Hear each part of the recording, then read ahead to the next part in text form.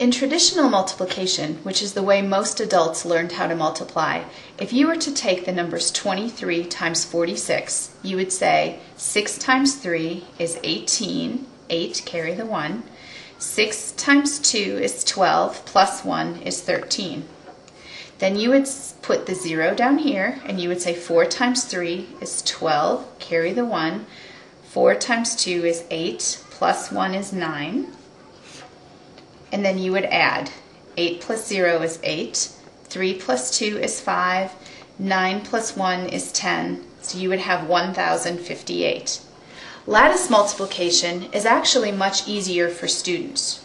When you do lattice multiplication, you draw a box and divide that box into smaller boxes. So you would have 23 times 46.